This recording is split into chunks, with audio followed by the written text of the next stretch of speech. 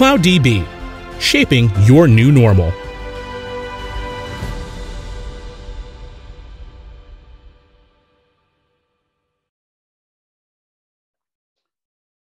Hello and welcome to this session on Exadata Architecture and Internals Deep Dive. My name is Alex Blyth. I'm a Senior Principal Product Manager with the Oracle Exadata Development Organisation. I'm based in Sydney, Australia, as opposed to in San Francisco, but work very closely with the development organisation out of the US on all things to do with the Oracle Exadata platform. Before I jump into the content, a lot of ways of contacting me here. Carrier pigeon probably being the one that's not immediately available to all of us, but in any case, you can tweet at myself or at Gavin Parrish and myself at either of the Twitter handles on the screen at the moment. Or you can get in contact with me via LinkedIn. Please reach out. Always very keen to hear from users and customers to understand their experiences better on the Exadata platform and see how we can make things or improve things as we go over time. Please also keep an eye on blogsoracle.com/Exadata. We're doing a lot of work to try to bring more and more information and collateral and helpful tidbits of information to that site. So please keep an eye on that. So today we're going to talk about Exadata architecture and internals. And we're going to do a little bit of a deep dive on some of the newer technologies that have been introduced in the Exadata platform over the last few years. But before we jump into how those new technologies work, let's just kind of remind ourselves a little bit about why Exadata is the platform that it is, what the intention of the platform was when it was brought into reality about 12 to 15 years ago now. So let's just all cast our minds back for a second and think about some outdated or legacy technologies as we've got on the slide here. If anyone remembers going to libraries, I still enjoy very much going to the library, but if you think back 20 years ago, libraries often were very single-threaded. There weren't very many copies of most books, if any copies of most books. One was the number of copies you tend to have. You used to have to put your name on a waiting list. And at some point after, 20, 30, 40 people had gotten to that data, or gotten to that book rather, you would get your turn. You'd be now at the front of the line. So what tends to happen in libraries and in older technology or older platforms, architecture platforms for databases, is you tend to do a lot of waiting for resources, a book being a resource in this case. What also happens, if you think about a different, somewhat legacy technology, is you might be looking for one piece of information. I'm not particularly big on sport, but let's use sport as a metaphor in this particular case. Newspaper, on the back page of most newspapers is the sports report. You tend to get local football, baseball, cricket, whatever the, tennis, whatever the kind of sport that you're interested in, tends to be on those back pages, back half a dozen pages of most newspapers. And if that's all you want, you've gone and picked up a newspaper or had it delivered, hopefully, and it's got all this superfluous information, got all of this, really interesting and useful information, but you're not interested in it to satisfy your query around who won the tennis last night or who won the cricket last night. So you tend to get all this information delivered to you that you're not expecting. Again, this is how traditional database platforms also work. The other thing to think about is throughput. Now, again, thinking back to a somewhat dated analogy, bank tellers going into a branch of a bank, oftentimes you had to wait in line, usually at lunchtime, because that's when most of us can get to the bank. You have to wait in line as a large number of people all tried to use a very small number of resources, being the bank teller themselves. So you'd have to wait in line, get to the front of the queue, and then you could do your transaction, whatever that happened to be. And depending on how the bank was being managed, maybe you'd have more tellers, maybe you'd have less. Sometimes they go on lunch break at the same time there's a massive queue. So, you have this crunch for resources, always taking place, that is being managed in a way that you don't quite understand. So throughput becomes affected because of that. And if you bring all of that to bear on traditional database server architectures, and this is big monolithic database servers with some sort of storage attached network, these same paradigms apply to that technology as well. Having all of these different I guess, competing challenges, lots of waiting, delivering unnecessary or unneeded information back to the database server, potentially challenges with throughput. All of these are common in traditional database server architectures. So what's a modern database architecture, server architecture rather? Well, a modern database server architecture is one where the application is resident on more than just the database server itself. So bringing intelligence to the storage server. And that's what Exadata brings to the table. And hopefully everyone on this call is somewhat familiar with that architecture right off the bat. But if you think about the way that databases work, they are processing data. And they are typically on some very modern technology, modern hardware. They have access to a lot of resources. But if the storage does not know the application that it's doing work for, being an Oracle database in this instance, then you've got, as the phrase goes, you've got Buckleys of knowing exactly what data or how to best process that data and send it back to the database. You have to send all of it back and get the database server to do that work for you. So the Exadata architecture is all about moving the work to the data, not moving the data to the work, as is the case in traditional architectures.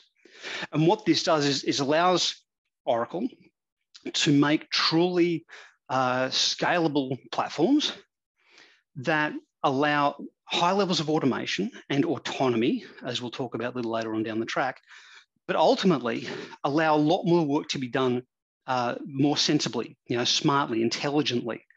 And allow people like Bob here in his Twitter post to make these kind of claims where he gets a longer lunch break and people think he's smarter than maybe he is, although I know Bob is particularly smart, because they are using a platform that intelligently manages data for them. Not one on the right-hand side here, who we won't name names, has seen database servers taken down in production database servers taken down because someone has written a query that has no where clause, no predicates. It's returning entire tables back to the database server, and the database server has got to hope to somehow work out what to do with all of that information. Whereas on the left-hand side, Exadata is doing a lot of work to prune information out, to avoid doing work, in fact, so that these queries get returned very quickly. And we'll dig into a little of this as we go along. Now, just to remind everyone around Exadata's vision, really we have three key points, or three key guiding principles around Exadata and why it was built the way it was, but also what drives us moving forward as well. So it really boils down to these three statements: provide the ideal database hardware environment, create database-aware system software that supports and complements the hardware and the Oracle database itself, and automate as much as possible. Those are the three driving forces behind Exadata. Now, along with all of that comes an endless pursuit of performance, and we'll talk about that in just a couple of minutes. But that boils down into that ideal database hardware and that system software and that automated management all coming together allows us to provide a platform that is truly powerful and can handle any workload that you happen to throw at it. Because it is our strategic platform for database management, for Oracle database management, it's also available and it is being used significantly in all of our cloud offerings. So on-premises, as most people are probably already aware of Oracle Exadata, but also in our Cloud at Customer offering and our Oracle Public Cloud, both in terms of our Exadata Cloud Service, but also our autonomous offerings. So this is dedicated and the shared platforms. What many people don't realize, though, is that Exadata is also the driving force behind our SaaS applications. So all of our Fusion SaaS applications, all of our public offerings that use the customers use, are all being driven by an Oracle Exadata underneath the covers as well. So you get the benefit of this enormous fleet of Exadata being managed by Oracle in your data center, as a cloud offering in your data center, or as a true public cloud offering, regardless of how you want to consume that. You get that community effect just from Oracle, let alone from adding that out to the rest of the user community. So let's talk a little bit more about intelligent storage. So I mentioned before that newspaper analogy where we're bringing back lots of superfluous information.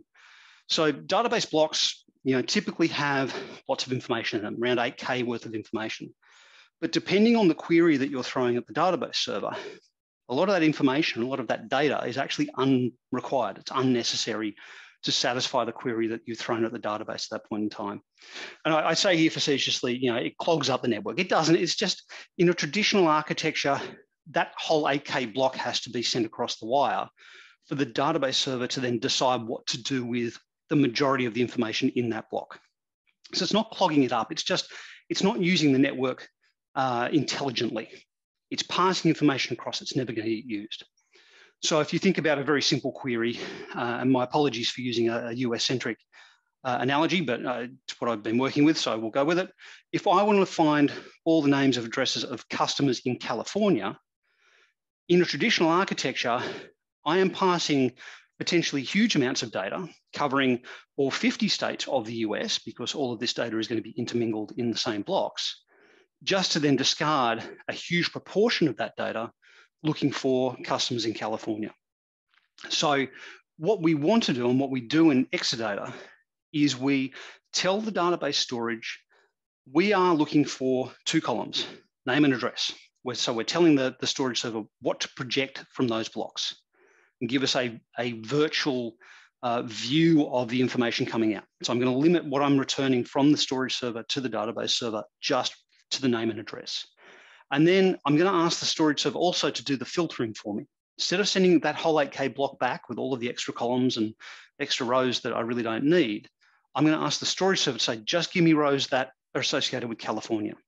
So where state equals CA. So I'm projecting the columns back, just the ones I want, and I'm filtering out all of the unnecessary, unneeded information and returning just name and address for customers in California. And that's the unique difference between Exadata and traditional database architectures, where I'm asking the storage to do the bulk of the heavy lifting. And if you think through that process further, if I am reducing the amount of information from any given block down to a small a small fraction of that 8K that typically gets sent across, well, I'm no longer clogging up the network in inverted commas as I'm passing information back. I'm intelligently using that network by only sending information back to the database servers that are going to be used. So I'm streamlining and better utilizing not just the storage resources, but also the network resources, and allowing the database server to do less work because I've done a huge amount of that work on the storage server to start off with. And as you can see in the graphic there, what I'm trying to indicate is the database software runs in the database server, as you'd expect. But we're also running portions of that database code down the storage server so that we can do this projection and filtering operation, and many, many others as well. The other thing to think about is modern technologies, Flash being the key example here. So in traditional database architectures where you have a SAN, you might have an all-flash array, or you might have an array that has some flash in front of hard drive, or in cloud-based architectures as well. The shared capacity of those devices is very easily realized. Having a very large amount of flash devices gives you a large amount of very fast storage, either as a cache in front of storage or as a primary storage mechanism. The challenge with these kind of technologies is they become very rapidly bound by the network. As you can see in the graphic there, that one flash device, that one flash card, can send 5.8 gigabytes per second. Has a bandwidth of 5.8 gigabytes per second. Whereas the network link, and this happens to be an InfiniBand NIC there, is only capable of sending 5 gigabytes per second across the wire. So immediately, if I've got a single flash card, I am saturating or potentially saturating the network. And if I scale that out to a typical STAN or all-flash array, I don't have one card. I've got dozens, if not hundreds, but I still have very small, in comparison, a small network bandwidth that's able to process that information. So the benefits of flash are very rapidly lost, almost immediately lost, in fact, by having this mismatch in performance and bandwidth of the flash cards versus the bandwidth of the network itself. So again, getting the database to tell the storage servers to do more work locally, and that means inside the storage tier itself, means that we get the full benefit of that flash array or those flash cards in the Exadata storage servers, so that when we're sending that information back across the network, we are just sending what's required. So we get that full bandwidth of the flash by doing those operations locally. The other thing we can do is in Exadata's architecture is make not just full use of flash, as we've just discussed briefly, but also take advantage of emerging technologies or new technologies like persistent memory. And remote direct memory access is not a new technology, but it's one that we're increasingly building in optimizations and updates into the database so that we can reduce the amount of latency, or the amount of time it takes to access one server from another server, to get memory, or to move data rather, from one memory buffer in a server to another server entirely, and a few other features that we'll talk about as we go along. So taking full advantage of this modern hardware technology is really difficult, though, if you don't build the architecture and the software that runs on that to leverage the entire hardware stack and understand the workload that's going to be running on it at any given time. So just to give a really brief reminder of the Exadata platform, comprised of three key components. Oracle database servers, Oracle servers. We're now running 32-core Intel Ice Lake CPUs. We're now able to ship up to 2 terabytes of memory from the factory. It's a choice you have at purchase time. You can have half a terabyte, 1 terabyte, or 2 terabytes from the factory. This is also all field upgradable as well. For really truly large workloads, there is an 8-socket variant as well. All Exadata's X8M and X9M are bound together using an RDMA over converged Ethernet fabric. So this is that internal wiring on that backplane wiring that connect all of the database servers to every other database server, but also to every storage server. And the storage servers have been revved up to the latest 16-core Ice Lake, Intel Ice Lake CPUs as well. We've increased the amount of memory in the storage servers in this generation up to 256 gig of memory, and we'll talk about some interesting features in the storage tier a little later on to do with memory. And we've also included the Series 200 1.5 terabyte persistent memory in the X9M variant as well. When you start building this platform out, though, you can start as small as an 1/8 rack and a 1/4 rack, so 2 database servers and 3 storage servers, and scale out to a full rack. And this is just an example of the current generation's capacity within a single rack of equipment. You can then multi-rack these machines together as well, up to 12, and get a truly fit for purpose for any size workload platform. And anywhere in between that, you're able to obviously work out where you might need to fit in that regard. So just bear that in mind. It's interesting and useful to know the components that we're working with, and remember that they are all modular. I can add database servers, I can add storage servers, I can do these independently of each other. I don't have to work in fixed blocks or fixed chunks of compute and storage, or have to do them both at the same time. If you've used Exadata in the past, prior to X8M, you'd be familiar with the term InfiniBand. I mentioned InfiniBand a few slides ago. This was the original technology, network technology that Exadata relied on, and it was the binding fabric between those database servers and storage servers. In traditional architectures, where you are building that platform yourself, where you are bringing together storage, you're bringing together servers, you're trying to work out what network fabric to use. Do I use Ethernet? Do I use some sort of other fabric, fiber channel? Those kind of things. You have to do all of that heavy lifting of bringing them together, doing the testing, making sure it all works, doing tuning on an ongoing basis to get some level of performance you're happy with. But what happens if you need to change a technology? What if you outgrow, as we are saying here, we outgrew InfiniBand. What happens when you need to go through that whole exercise all over again?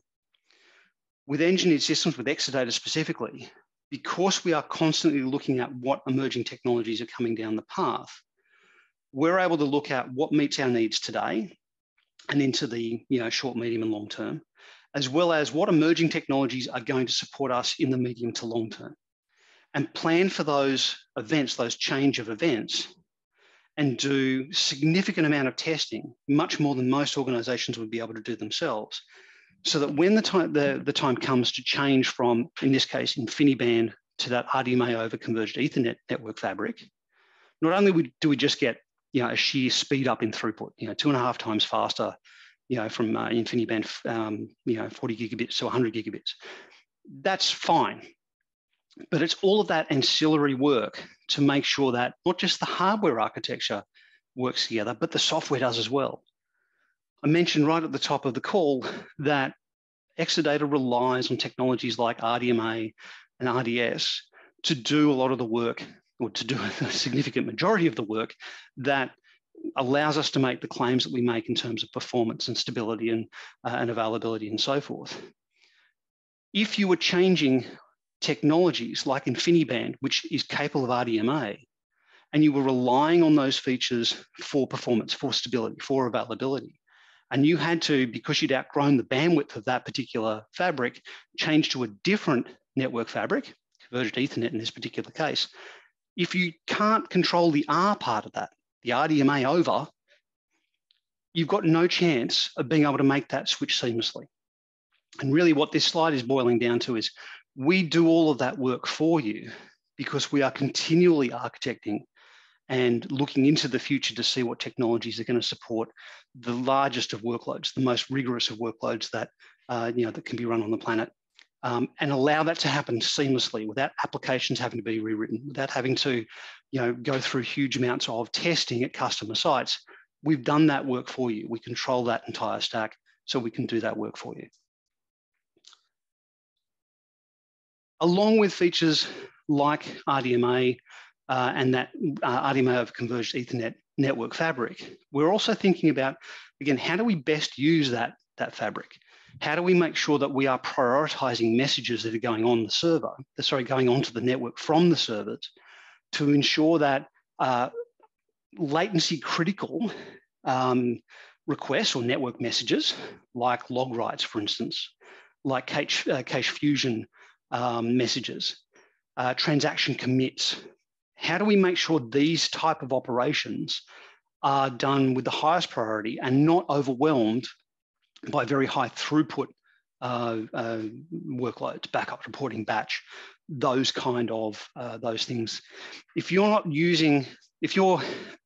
capable of architecting the platform and having the application use the entire platform's capabilities, you are really at the mercy of the hardware platform itself as to whether your low latency or latency critical messages get through or do they get overwhelmed by high throughput. So another good example of the way the architecture works or supports database workloads is we've built into the platform all of the classification of different types of messages that go inside an Oracle RAC database to ensure that the class of service rules that are available inside the network switches can be adhered to, and make sure that, again, things like cluster heartbeats, cache fusion messages, transaction, log writes, all are not overwhelmed and aren't competing for resources, network resources, at the same time that big hairy workloads like batch and reporting and backups are going on at the same time.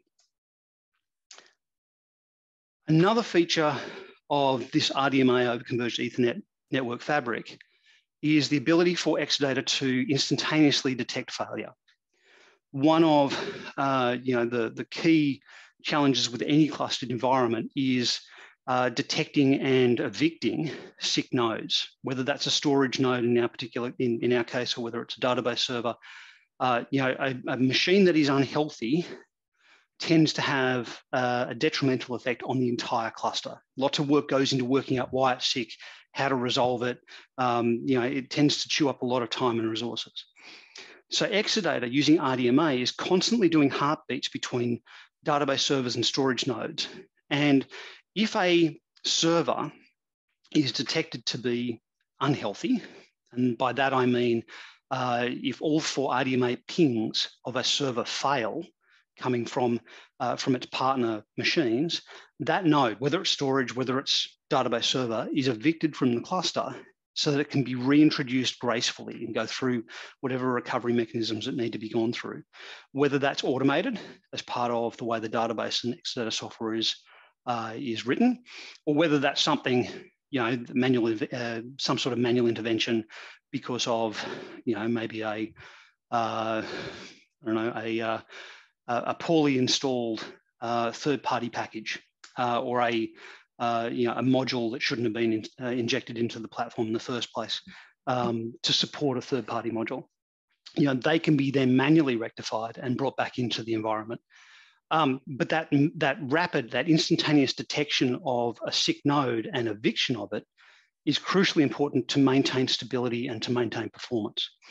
And as you can see here, for in comparison to non-Exadata platforms, that time to detect and resolve a sick node goes from, a 60-second CSS miscounts as being the database default for waiting for a response from a server before being evicted, down to less than a second, because we are using RDMA to check the health of any server and see whether it should be evicted or not.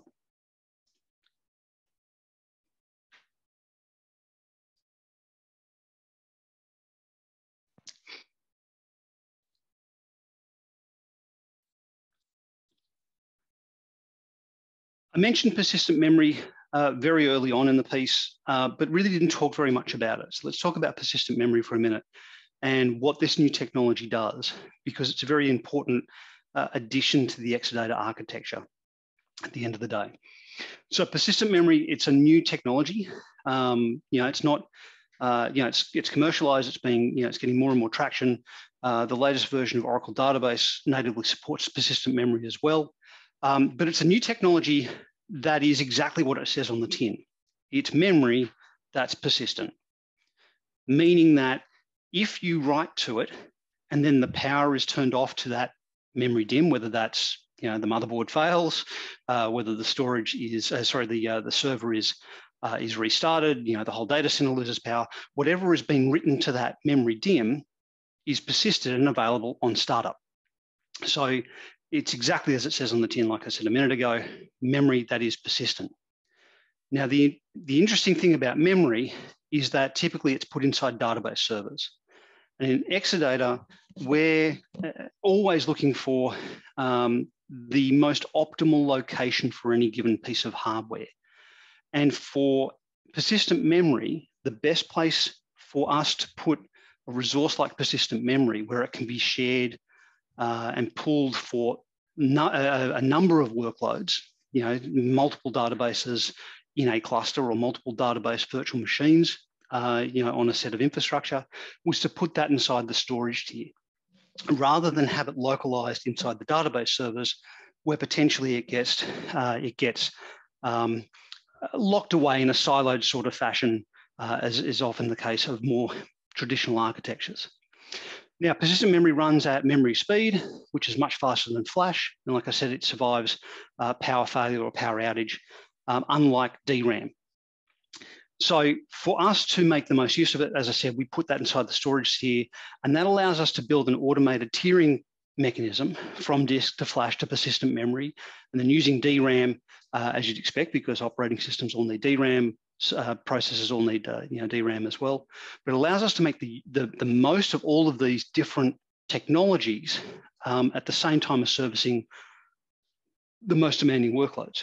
So let's dissect a little bit of I/O latency inside Exadata, just so that we can see how persistent memory benefits the architecture. This is Exadata before persistent memory. And this was already an incredibly fast proposition.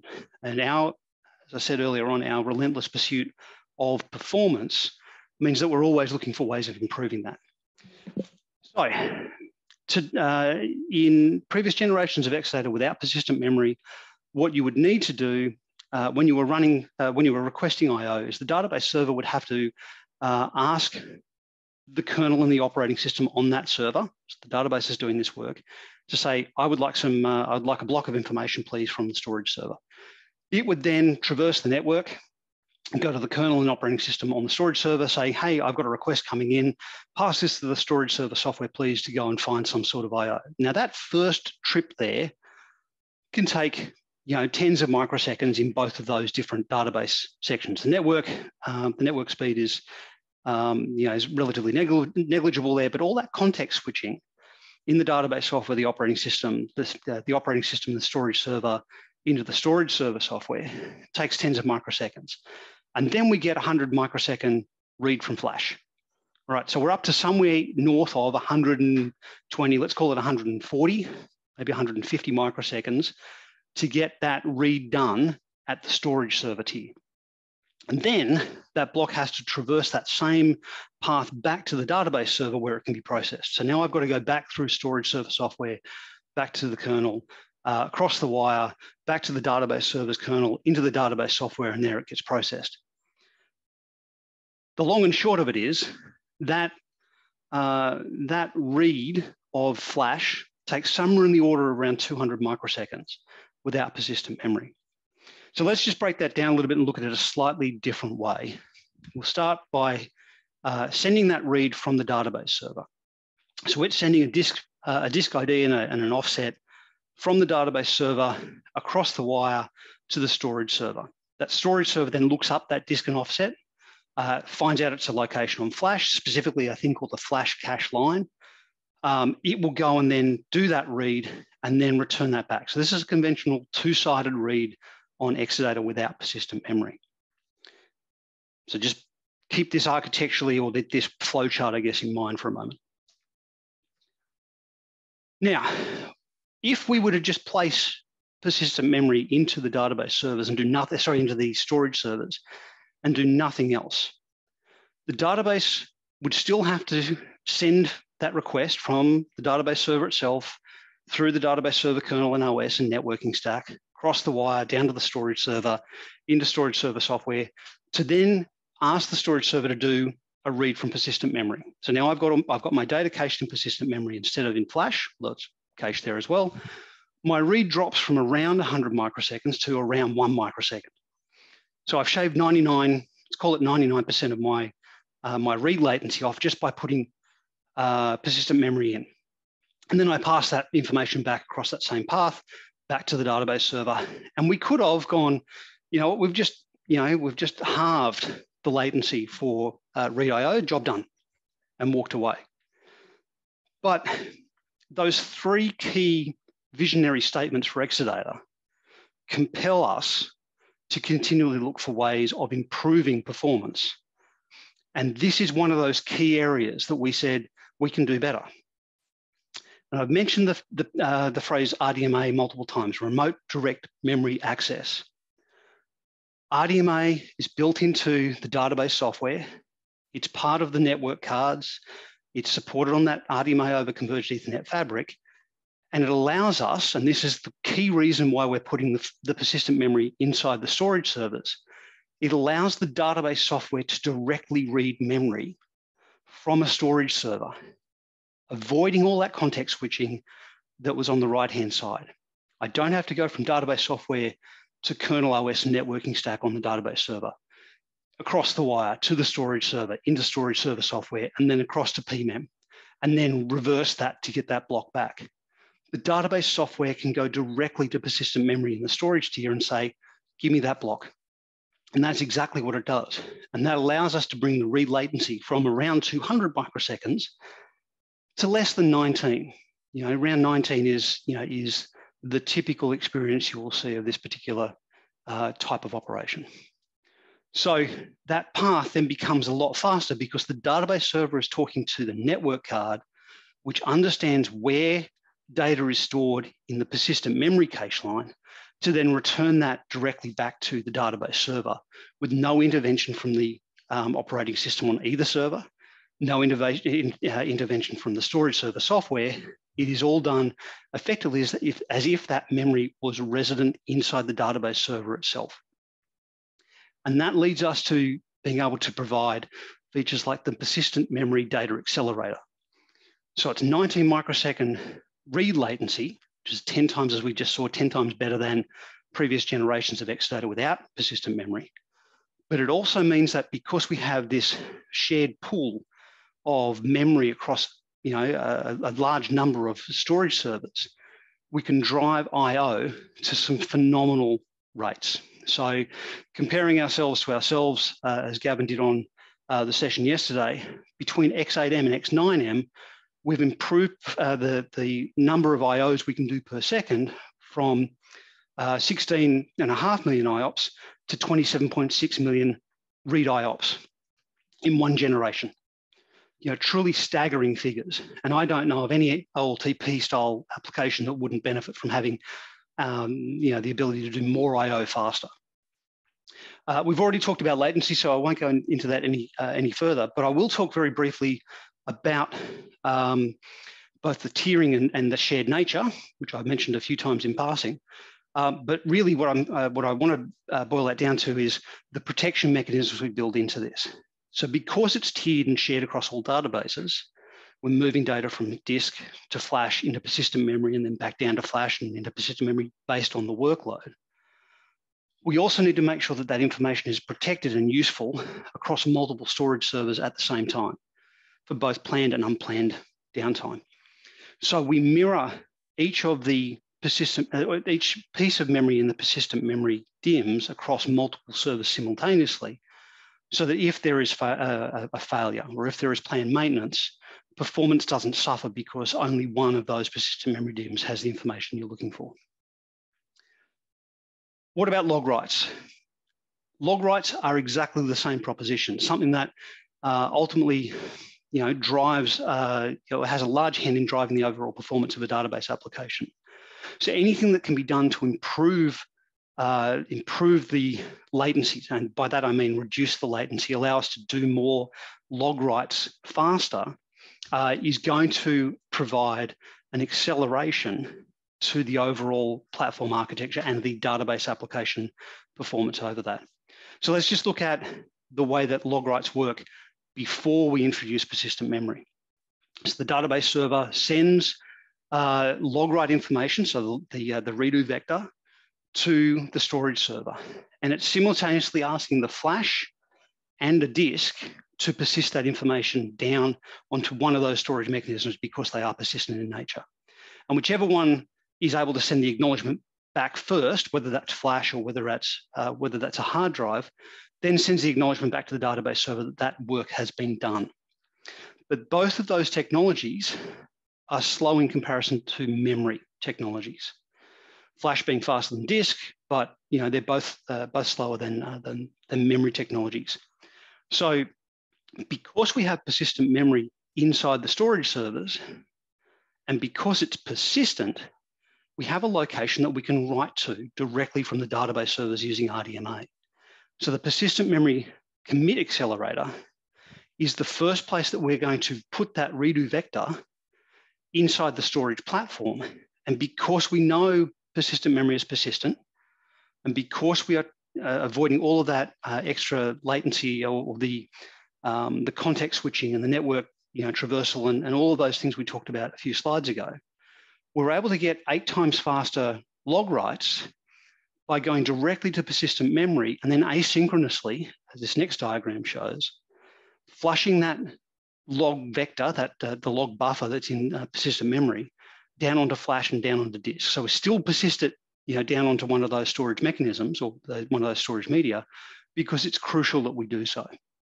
But that introduction of persistent memory and the use of RDMA, the database's ability to know where that persistent memory is in that shared storage tier, allows us to improve OLTP performance significantly in high transactional throughput environments.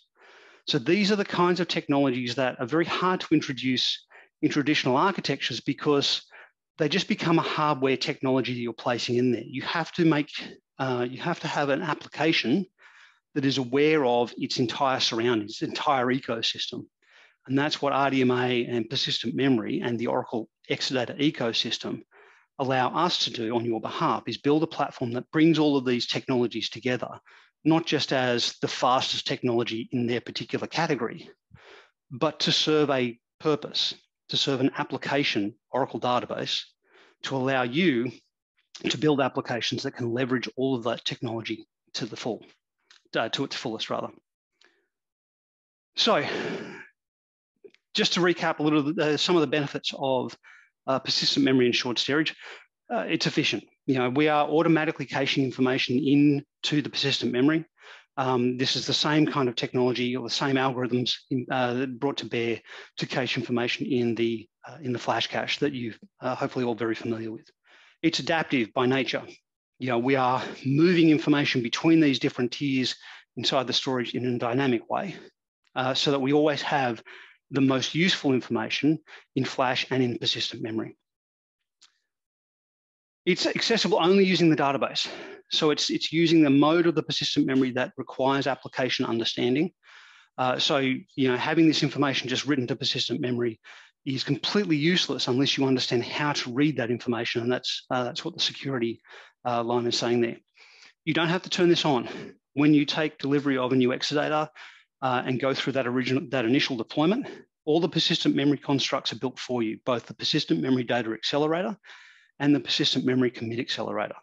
And it's about a 95 to 5% split between the two. We don't need very much persistent memory for the commit accelerator. We obviously want lots of memory available for the data accelerator. And we do that automatically for you. I've already talked about resiliency and RDMA, or that low latency, but they are crucial. Having that data mirrored across multiple servers simultaneously means that we are ultimately protecting that information, but also protecting performance. If you have planned or unplanned maintenance, unplanned maintenance being a failure of some sort, that data is already on, at least 2 more DIMMs in different servers, so the performance doesn't suffer when a read has to come from a different location instead. And RDMA, like we said before, allows us to avoid all of those context switches going directly from the database server to persistent memory for those reads and write operations. So it enables, potentially enables a large number of applications to have much higher performance than they have today, but potentially also enables a new class of applications going forward as well. And who knows what will be brought to bear over time in that regard. So just as we get close to the end of the session, we'll just recap a little bit around the other features of Exadata, just in case you aren't familiar with some of these features. I've talked a lot about OLTP, but I don't want to let it let analytics or data warehouse style workloads or mixed workloads go unmentioned. So one of the core features of Exadata, and we did talk about this a little bit at the start of the call, but we didn't talk about it in explicit detail, is the ability to send work to the storage servers rather than send the data to the database servers, most of which is going to be discarded and not used. So the different combinations of features like Smart Scan or SQL offload. This is moving SQL from database server down to the storage server to do that projection and filtering, using the tiered flash cache and our persistent memory as well. A feature called storage indexes, which I didn't talk about in any detail at all during this session, but is designed to avoid work. It allows queries to be lazy by the storage server knowing exactly what blocks to read and which ones not to read based on the query that's coming into that platform. Hybrid column compression, one of the earliest features of Exadata, allowing us to get anywhere between 10 and 20 times compression, possibly even more depending on the data, but it allows huge storage savings as well as performance benefits for very large data warehouse style environments. And for customers using our in-memory technology, having that flash capacity inside the storage servers allows us to increase the overall addressability of the columnarized format of data that in-memory brings to the Oracle database, to include not just memory inside the inside the database servers, but also use Flash as an extension of that memory inside the storage servers, increasing the overall addressability of that use case for customers that are using the in-memory technologies. OLTP, talked a lot about this in terms of latency and so forth, but the technologies that drive OLTP or transactional workloads are really the ones we've talked about in a fair bit of detail. High-speed network, in particular, features like RDMA, anything that removes overhead and latency from the operating system and the network, and any other piece of software, all those context switches, improves overall throughput and overall performance of OLTP applications because we're doing less work in code. We're moving more of that interaction, moving blocks from one rack node to the other, to a much lower level in the architecture because we understand that entire architecture in totality and have modified and optimized the Oracle database to make use of that. Some good key examples, and I kind of talk about these in passing a couple of times already, but messaging in a rack environment. Real application clusters needs to move data from one instance to another on a very regular basis. Transaction comes in on node 1, the master of that data is on node 2, that data has to be copied across to node 1 so that it can then be manipulated and then sent back to from whence it came. Using RDMA, instead of all of the network and operating system, context switching and so forth that we talked about earlier on, RDMA is able to push and pull that data from one database server to another without all of that extra interaction. That improves into node messaging up to 3 times faster. Block transfers are, then benefit from that as well, as do commit, keeping a record of commit state between different nodes for media recovery and other purposes. And we already talked about instant failure detection and the need to detect failed or sick componentry so that it can be removed from a cluster and reintroduced safely so the entire stability of a database environment is not compromised. Because most environments have more than just analytics, they have more than just OLTP, they have a combination of these two. Oftentimes applications do a balance of the two in conjunction with each other. We've done a lot of work by virtue of all of these performance features and security features to make this also the best consolidation platform.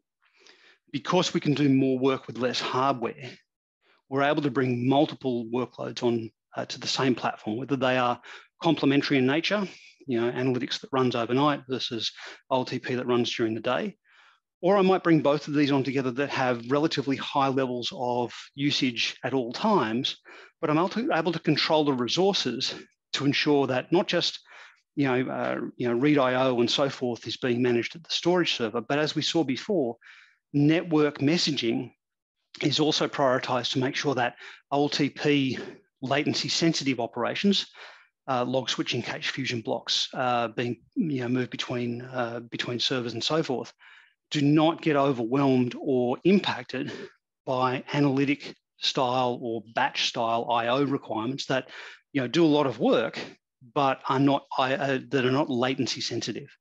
There's a lot of work being done in that space with Exadata over the intervening 15 years, and the same with separation. So security is paramount in anything that we do at Oracle. So being able to ensure that not just the resources are managed appropriately, but also that security is managed appropriately between different workloads, whether that's different pools of database administrators operating on different databases and different applications, but also the way the machine is managed and patched. All of these are brought together to make sure that it is the most secure environment you can run an Oracle database on as well. For most platforms or most organizations, when we're consolidating, that brings us to the use of things like virtualization. And one of the key enhancements in Exadata is very much the ability to use, is the ability for us to use KVM as the virtualization platform now. In previous generations, we used Oracle Virtual Machine, which was based on Xen. KVM being a native environment, virtualization environment inside Linux, means that we can leverage more of the resources inside the database servers. And that allows us in particular to bring more workload together, but allows us to use memory specifically inside the database servers to a much greater extent than we were able to in previous generations. So I mentioned right at the top of the call, we can ship up to 2 terabytes of storage in X9M database servers.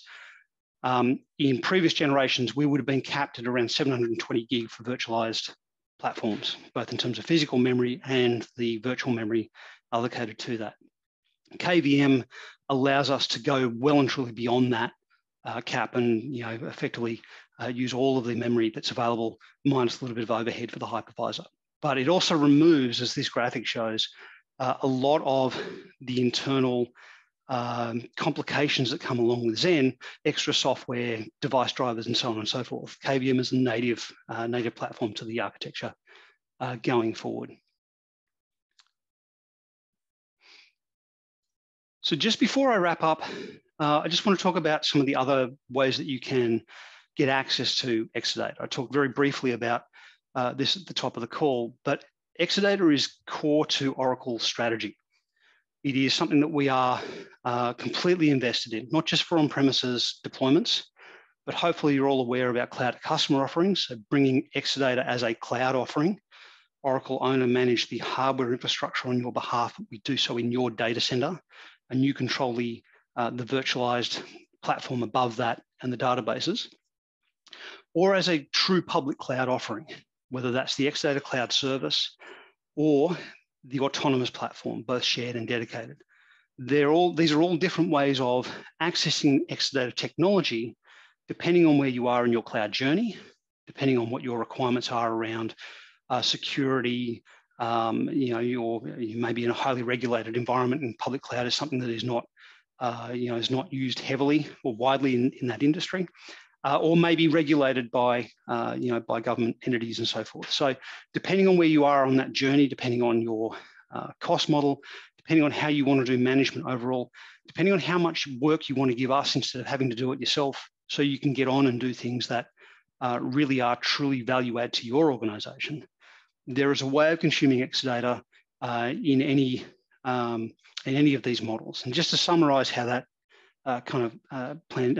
plays out, the further you get to public cloud, or the closer you get to public cloud, true public cloud, the more Oracle does on your behalf. Now you can see here on the left-hand side, it's your machine, it's in your data center, it's entirely managed by you or a partner of your choosing. It's your responsibility. Hybrid cloud, or the cloud at customer model, Oracle is doing more of that work. We manage the infrastructure, the physical infrastructure.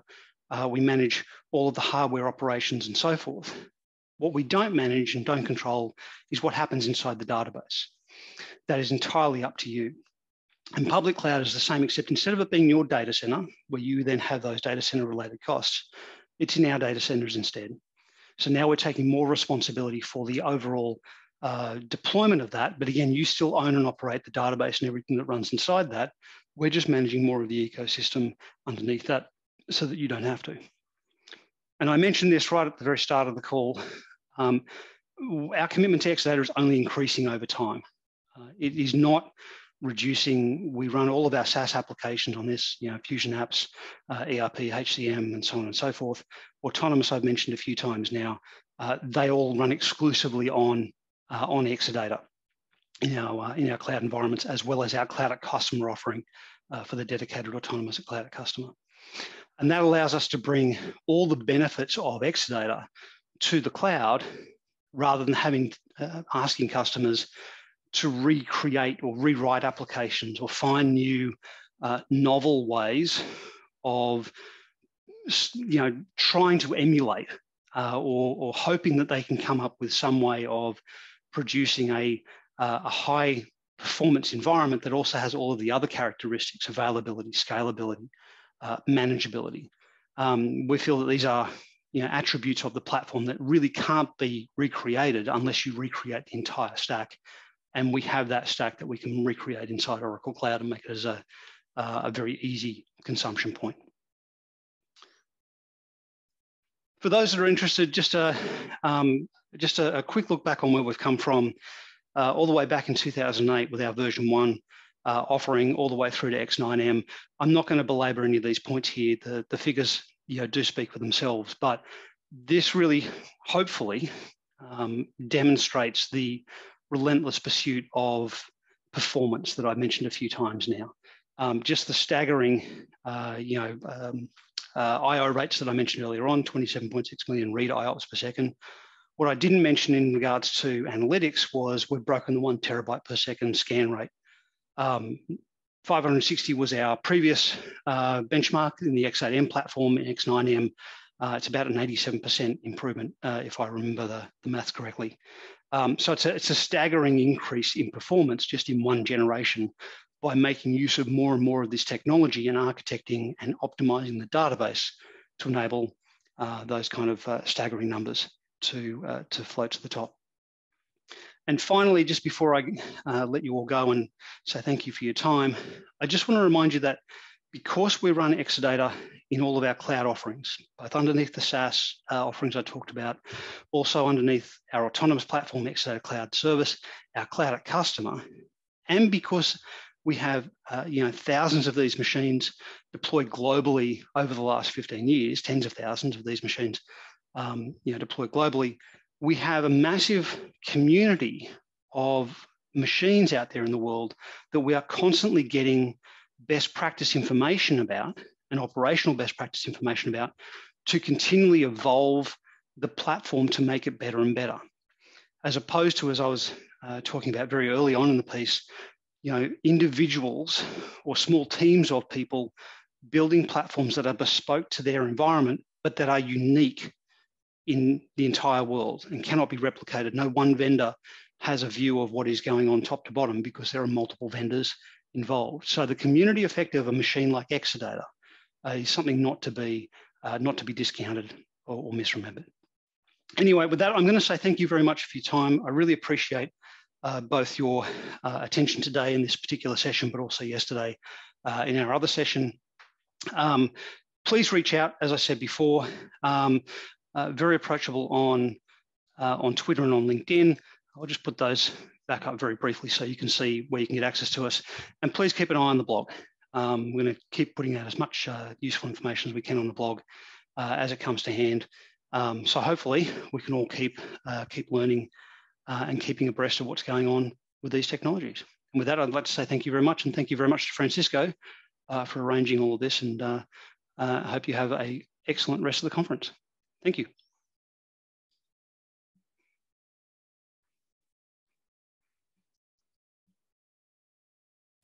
CloudDB, shaping your new normal.